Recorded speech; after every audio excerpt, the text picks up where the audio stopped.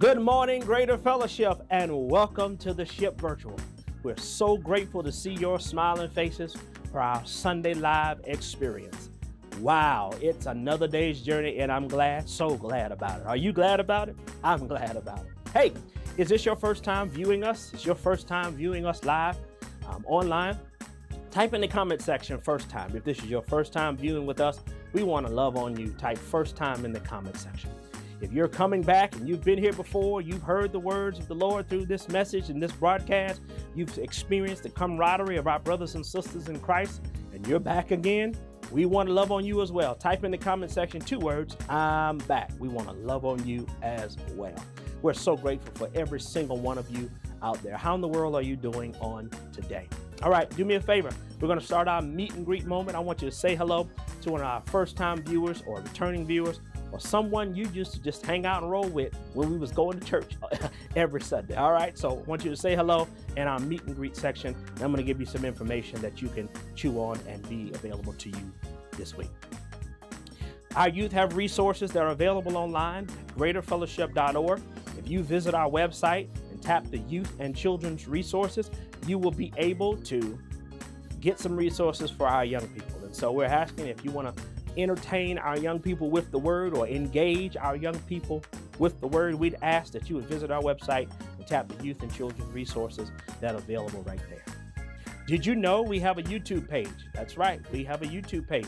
If you go to YouTube and type Greater Fellowship Charlotte, we should pop up. I want you to click that subscribe button. I want you to subscribe to our channel, and I want you to hit that bell so that you can get the notifications whenever we go live.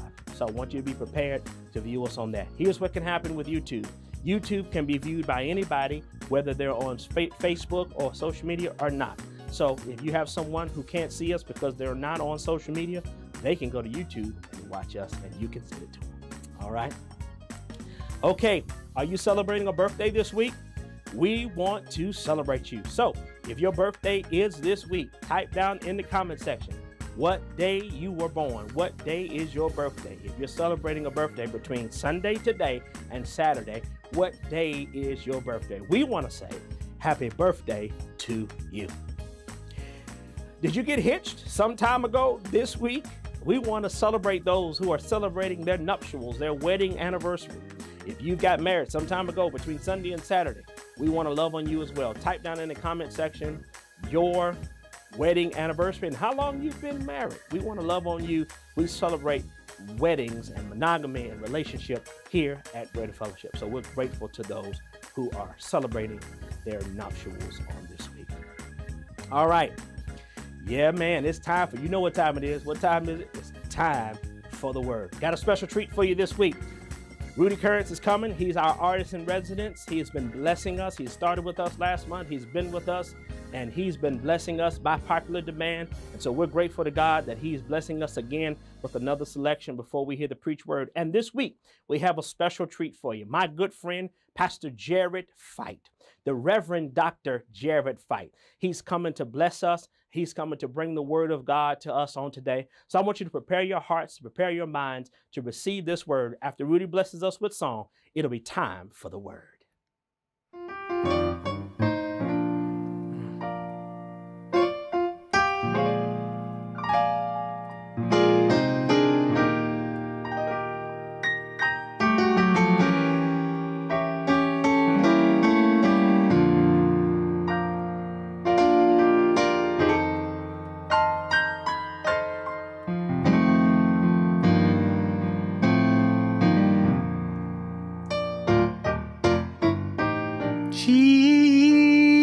Jesus, keep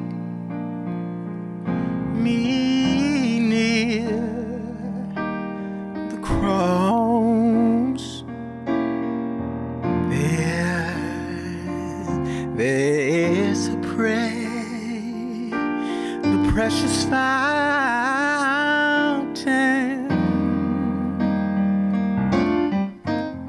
and is free to all. A healing stream, and it flows from Calvary.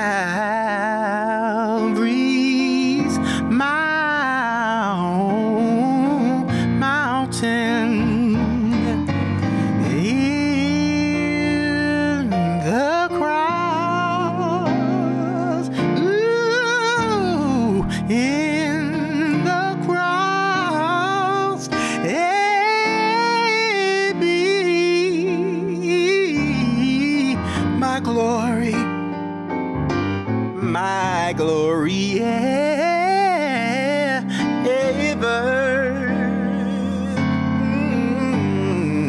To you, my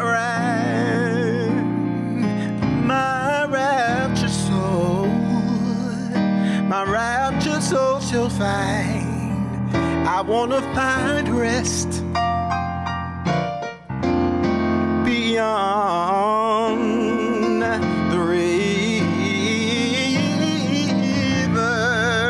I believe I'll sing it again. In the cross, in the cross, be my glory, my glory ever. Oh, till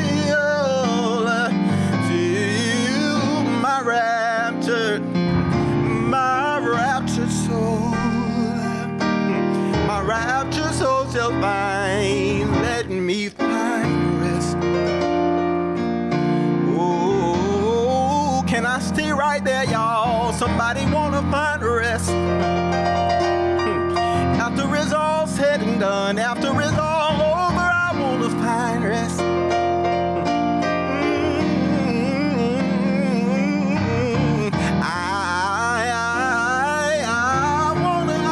I need to find rest. Listen, y'all. Oh, I came to Jesus just as I was. Oh, I was weary, wounded, and sad.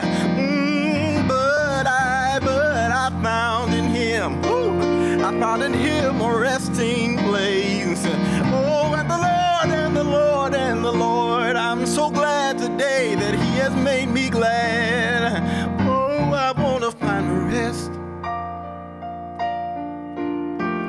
beyond the river.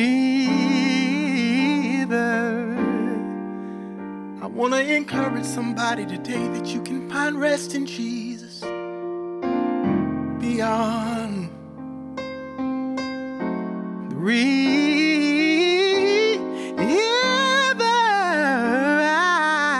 I want to find rest beyond the river.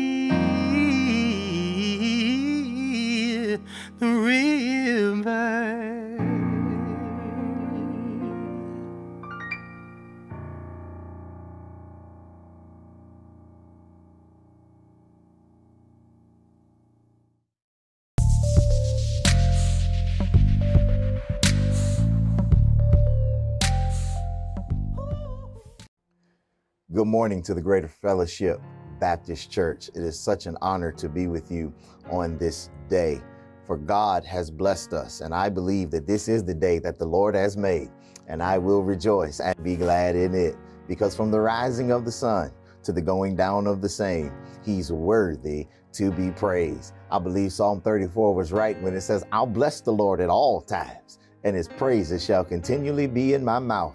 My soul shall make her boast in the Lord, and the humble shall hear thereof. Oh, magnify. Hey, I like that right there. The Lord with me, and let us exalt His name together. Listen, my grandmama always used to say a saint shouldn't have to praise Him by themselves, but then she followed it up by saying, I will if I have to. If you don't mind, please go with me to God in prayer. Gracious God, our Father, we first want to say thank you. Thank you for our life, health, and our strength. Thank you for the ways you've made, the doors you've opened. Father, we have to be honest in this place. We can do nothing until you come. God, right now, anoint this space, because if the truth be told, we haven't gotten everything right. We haven't dotted every I or crossed every T. Father, we're not here because of who we know, our last name, or even where we went to school. But Father, if the truth be told, we're only here because of your grace and your mercy. Hey, and Father, I can't testify for anybody else. I'll testify for myself. Mercy suits my case. So Father God, right now, have mercy on us. God, have mercy on me. Take control of my head and my heart, my mind and my mouth. And Father, have thine own way. In Jesus' name we pray. And the blessed people of God that believed it said amen. I want to thank my good friend, Pastor Shears, and his lovely wife and their beautiful family for this opportunity to be with you, Greater Fellowship Church, on this great Getting Up Sunday morning. If you don't mind, jump with me, if you will, to the book, the Hebrew hymn book of Psalms. Right there in the book of Psalms, if you put your finger in the middle of the Bible and open it up, Psalm 117, they say, is the middle of the Bible. But I just want you to go back one hymn to Psalm 116, and that will house our thought for today. Psalm 116, starting at verse number 12. Psalm 116, starting at verse number 12. When you get there, you should see these words from the Thundering Diction of the King James Version of the Bible. You should see these words. It should say, "What shall I render, my God, unto the Lord for all his benefits towards me?" Hallelujah. What shall I render to the Lord for all of his benefits towards me? And for the moments in time we have to share from that one verse, I want to talk to you from the simple subject, how to be debt free. God have mercy. How to be debt free.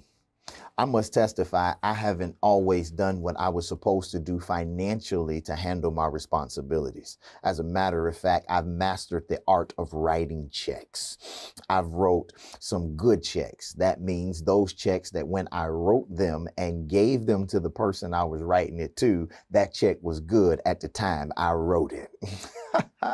Not only that, but not only have I wrote good checks, but I also wrote floating checks.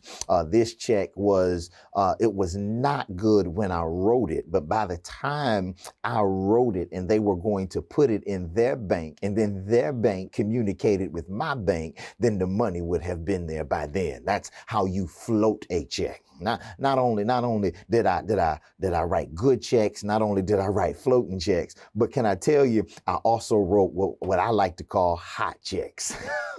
That check wasn't good when I wrote it. It wasn't good to the person that I wrote it to when they put it in their bank, and most likely it wasn't going to be good when it made it to my bank.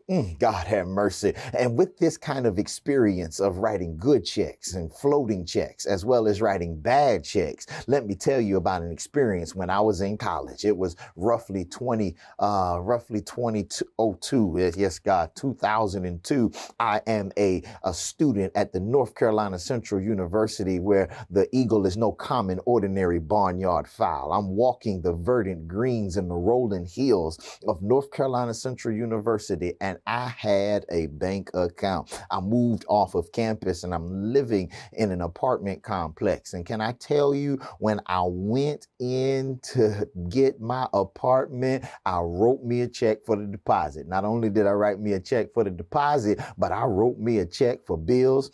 Yes, God, for that apartment. I was driving a car and I went to the gas station and I got gas. Oh, God. And I wrote me a check. Not only that, but I needed some groceries. So I went down to the grocery store. We had a place called Kroger. I went to Kroger grocery store and I bought me some groceries. And you guessed it, I wrote me a check. Now, mind you, I'm telling you about the checks I wrote, but I'm not telling you about the deposits that I made, because at that time, the checks I was writing didn't meet the deposits that I was given. And so what ended up taking place was I got a refund check. I wanted to float these checks long enough to be able to get my refund check, but my refund check didn't come in on time, because if you've ever been to a historically black college or university, something ends up happening with your financial aid. I wish I had somebody to help me testify. And so as I am getting ready and sitting in tiptoe anticipation for my refund check, my bills are piling up, so I gotta write some checks. Now, not making any deposits, I'm writing checks. But once I get my refund check from the bursar's office of North Carolina Central University, I then get in my car, drive to the bank, and I said, I need to talk to a banker because I want to try to satisfy my debt. I know I got a big debt. This is the time way before internet got real big when my account was online. And guess what happened? They had to pull my ledger. They pulled my ledger. They looked at things and they said, we're going to allow you a chance to speak with somebody. And her name was Nolene Huntley. Miss Nolene Huntley at the bank, at the credit union. She pulled and looked at my ledger and she said, what seems to be the problem? I said, well, as you can see, I've been writing checks without any deposits. And I got a check in my hand, my refund check, and I want to satisfy my debt that I owe to this bank. And she said, wait a minute, you've been writing bad checks? I said, yes, I've been writing bad checks. She said, you know, you can't say that out loud because you'll go to jail for doing something like that. I said, I ain't built for prison. I ain't built for jail. I cannot go to jail. And she looked, she said, let me look at your account again. She pulled my ledger and she opened it up. And as she's looking at my ledger, can I tell you what she told me? And I want to shout right through here. She told me your account is in good standing. I didn't want to ask any questions. I just told him thank you right through there, because sometimes God will do some things you don't understand and he'll still help you in the midst of your troubles. Have you ever been in a valley situation before and God turned it around in your life? Have you ever been in a trial or a tribulation and God worked it out? Have you ever been standing behind a closed door and God says, I want that door to be open? Well, in those moments in time, those divine moments where we're able in our human existence to see the move of God, we ought to say thank you. Are you here this morning to be able to testify? I owe him a thank you. I owe him a thank you because everything he's done for me. Oh God, I'm getting too happy too early. Everything he's done for me, I owe him a thank you. Can I just tell you the top 3 reasons I feel like you owe him a thank you is because he woke you up this morning. Hey, started you on your way and clothed you in your right mind, gave you a reasonable portion of life, health, and strength. He didn't let your last night be your last night. He didn't let your bed be your cooling board, nor your sheets be your winding sheets. Did I give you 3? Oh, I'm sorry, I may have gave you more than that. But the truth of the matter is, as I think of the goodness of Jesus and all that he's done for me, my soul cries out, hallelujah. Thank God for saving me. And just like I was in the bank, same is true for David in the life of our text, as he takes pen to parchment for our preaching on this morning. When you come to understand David here, David begins to outline for us what it is and the reason why he's got to say thank you. When you start looking at this particular text, it will help you every time. This is what is affectionately known as Hebrew Hills-Geschichte. It's the story of the Hebrew people. This is the Hebrew hymn book. This is the book in which of adoration and praise, thanksgiving is given in musical form. And when you start looking at this text, it starts to shout you even from the first verse all the way to the end, because the first verse says, I love you, Lord. When you get to Psalm 116, he declares, I love you, Lord. I have a case of the I can't help it. And not only that, this is the place where he says is I got favor from God, and that's why I love him so much. It's because he favored me in my times of trouble. Verse number 3, he says, I should have died, but God kept me alive. God have mercy. How many can have that testimony where you can declare that in the season of the things that I have going on in my life, other people died in it, but God let me survive through it? Have you been through a circumstance in your life where you can testify, I came out on the other side? Won't it do? Okay, amen. Let me press on. Let me walk through this real fast, because in verse number 11, before we get to verse number 12, watch what he says. He says, I've discovered that all men are liars. Basically, literally, he means I thought I can trust some people. Have you ever been there like David and declared, I thought I can trust some folk. I thought I can lean on some people. I thought I can, oh, God have mercy. Some folks smiled in my face but talked about me behind my back. There are people who lied on me, slandered my name, and didn't speak of me what they should have. But God still held me. God have mercy.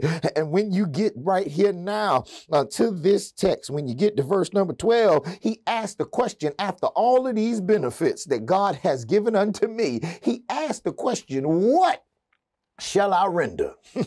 What shall I render unto the Lord for all of his benefits? I know you're asking, why is he preaching this morning? The reason why I'm preaching this morning is because some of us, not only are we bougie at home, but we become bougie in worship. Some of us are so bougie in worship that we find ourselves saying, it don't take all of that. Well, I like to affectionately tell people, if you didn't wake me up, then you ain't gonna shut me up. Because the truth of the matter is, everything I have, every part of my being, every breath I take, the credit belongs to Almighty God. And I gotta ask myself, if I begin to look at my tab, I'm in debt to the heavenly throne. I'm in debt to God because God has continued to bless my life in spite of my life. I'm in debt because the truth of the matter is, I got a poignant question to ask you this morning. What would you pay for air to be able to breathe? What would you pay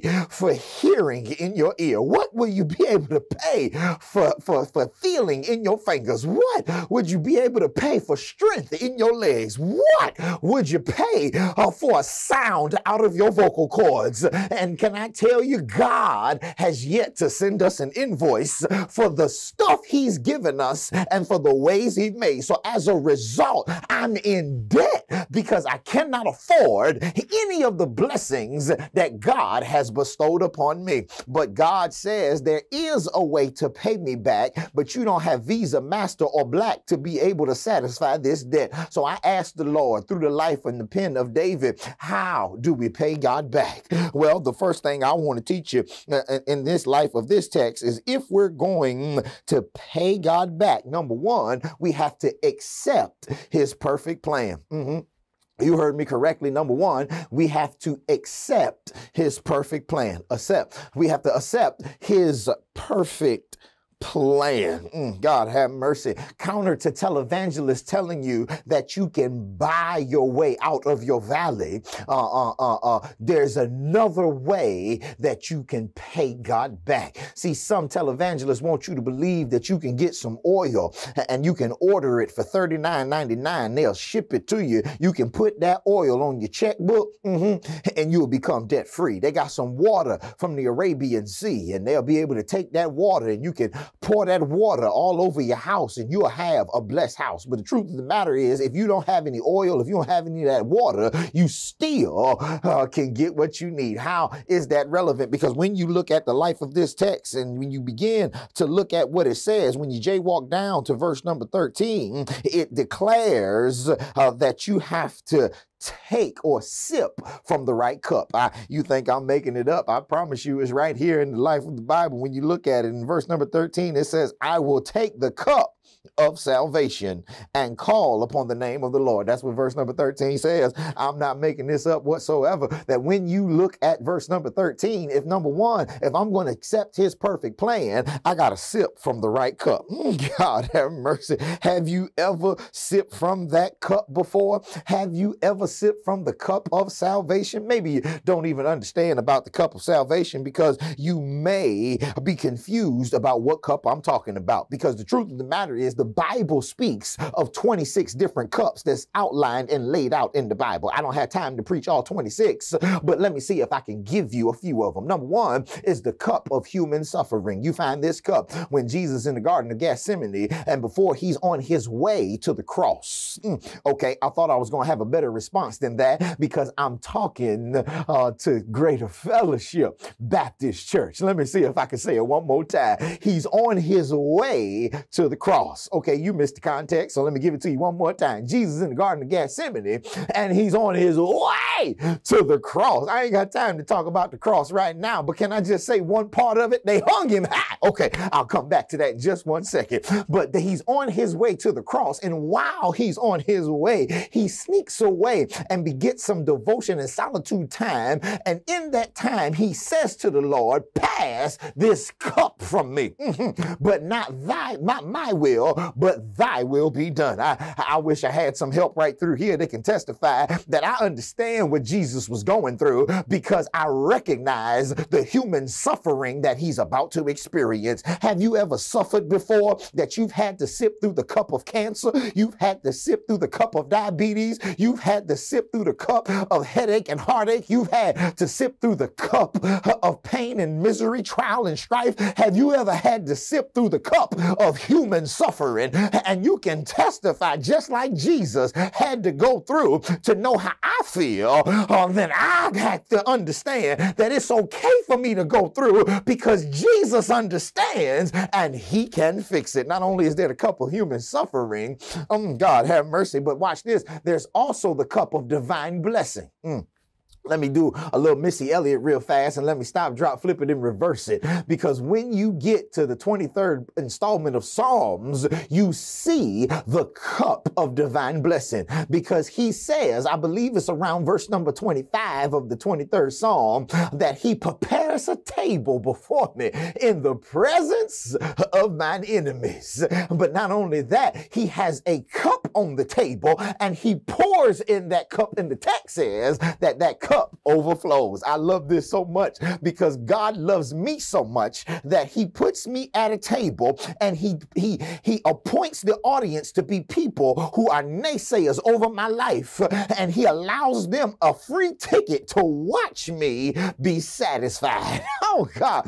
And when you come to the place where you say, you know what, any way you bless me, Lord, I will be satisfied. Any door you open, I will be satisfied. Any way you make, I will be satisfied. Any trial you fix, I will be satisfied, because God knows how to fix it, and he has a divine blessing in spite of the audience that's in the room. That's the cup of human blessing, the cup of divine blessing, but then there's the cup of human suffering. But thirdly, in this text, I got to keep on pressing. I've already held you too long. Let me get to my second point, because in this text, he says, if you want to pay me back, you got to drink from the cup of salvation. Now, I better be careful about this cup, because this cup, God have mercy, just one sip of this cup will change your whole entire life. Just one drink, just one sip of this cup will take you from your past life to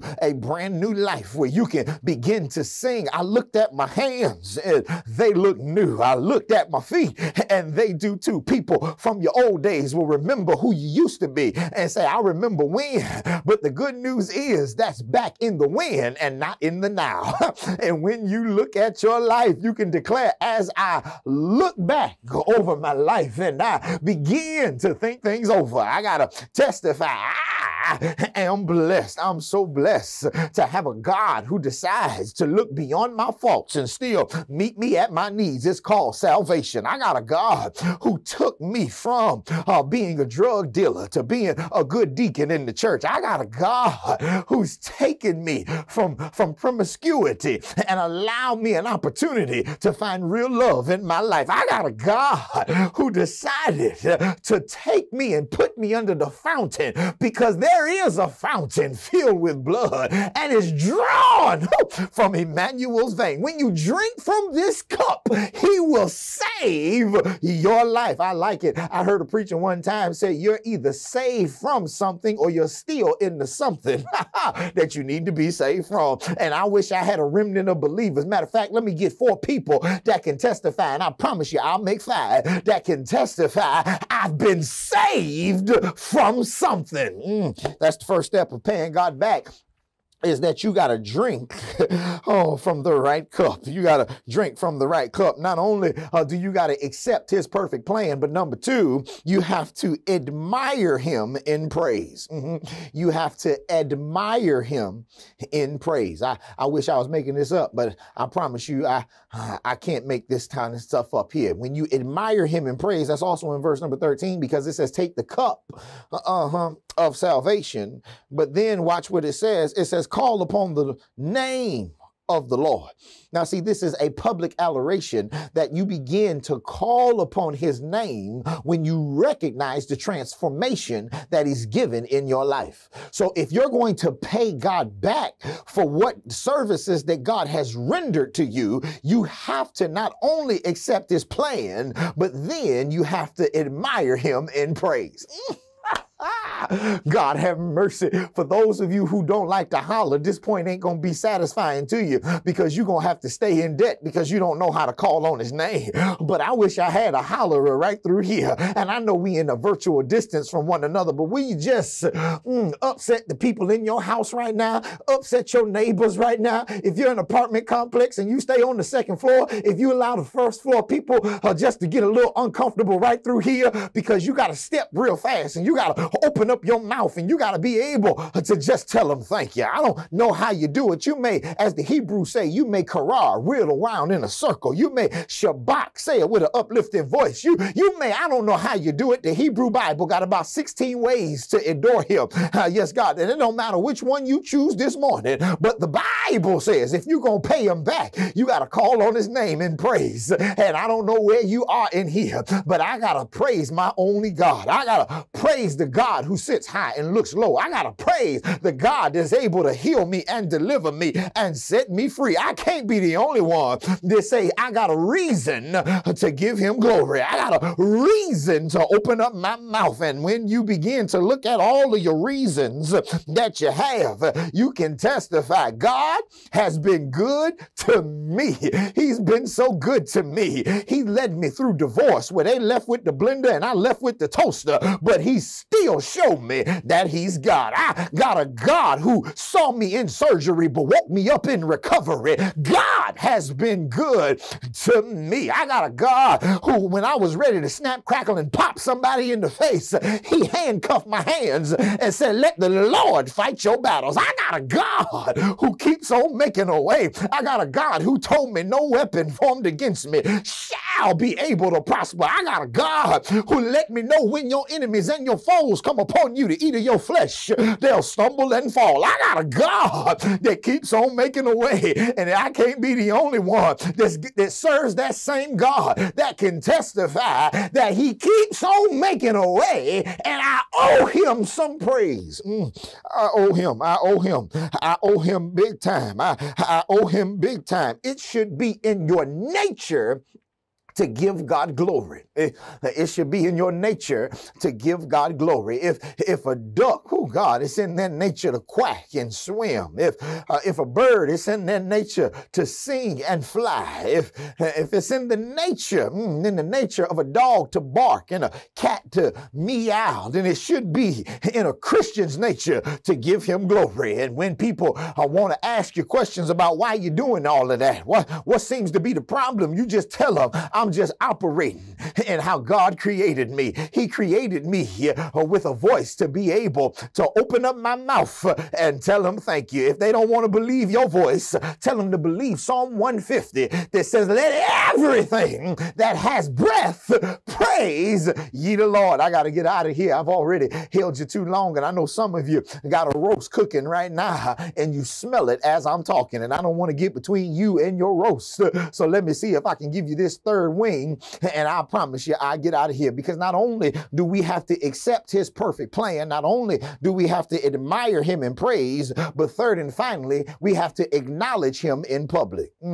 We have to acknowledge him in public. Go down to verse number 14, and I promise you I'll close right there. When you go down to verse number 14, it says, I will pay my vows unto the Lord now in the presence of all of his people. That's what it says. It not only says, what shall I render in verse number 12, 12, but then in verse number 13, it tells you how to render it. Take the cup and then open up your mouth and give him glory. But when people show up in your space in verse 14, admit he's your friend. Admit he's your father. Admit he is the one you're devoted to. When you begin to admit in public that he's the one you're devoted to, then you will let everybody know that God is the one who's keeping me. I want to let everybody know I'm not too smart. I'm not smart enough to possess the blessings that God has blessed me with. I don't have enough degrees on my wall to be able to deserve the places that God has allowed me to be placed. I am not too kind all the time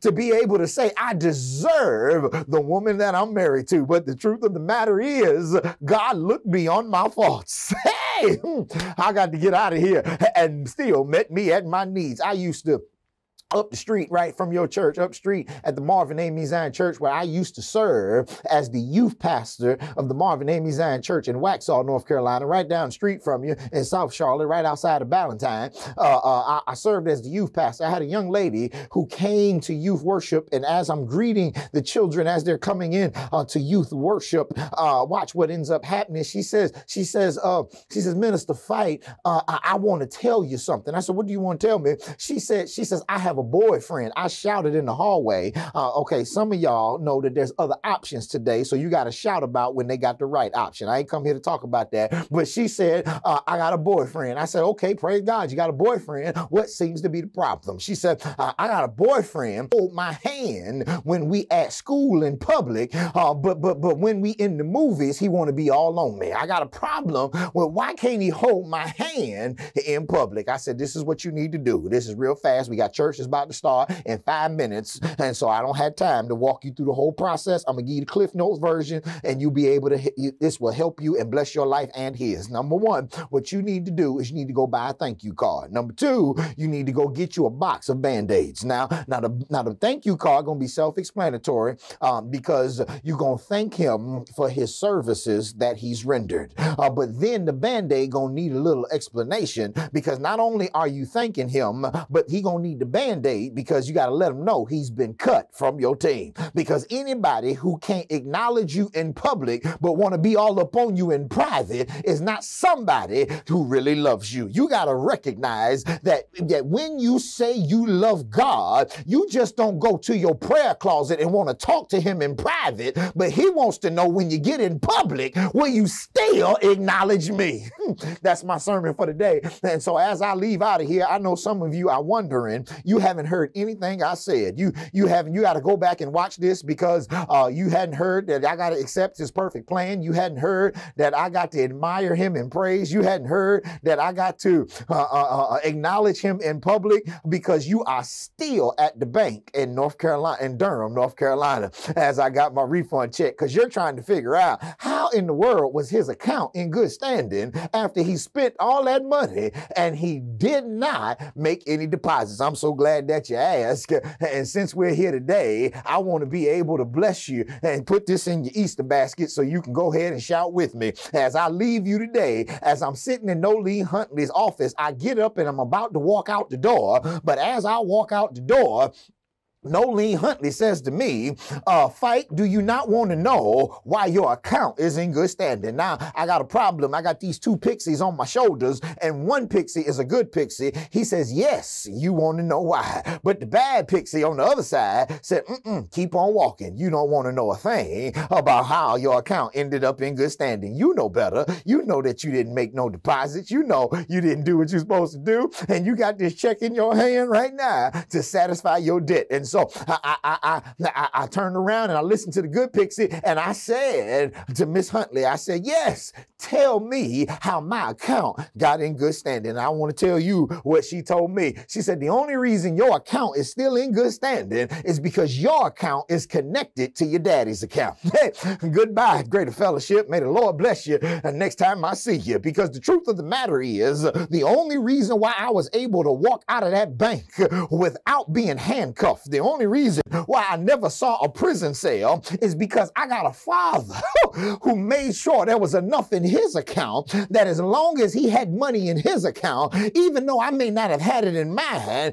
his account satisfied my debt. And can I tell you why that's relevant to the life of, to my life and your life? The reason why that's relevant is because hell is really where we should deserve to go. But the truth of the matter is, since my account is connected to my Father's account, since I've accepted his perfect plan, since I, oh God, admire him in praise, and when I acknowledge him in perfect, he says, I have an account to cover your misses.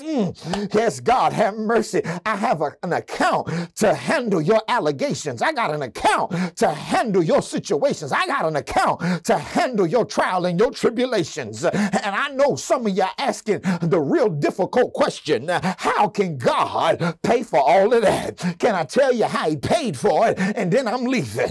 One Friday morning, they put a cross on his shoulders and he carried it up a hill called Calvary.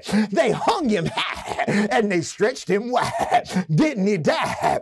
I believe he died. Matthew said he died. Mark said he died. Luke said he died. John said he died. So guess what? I guess he died. He died when the earth began to rock and reel. He died when the moon was dipped in blood. He died when the earth spit up their dead and gave up the incorruptible. He died where the temple, yes, God, was ripped in twain. He died where there was a crook on the cross who gave his life, but a centurion said, don't forget about me. He died. Didn't he die? I believe he died to the point where they took a spear and put it in his side, and out came flowing blood and water.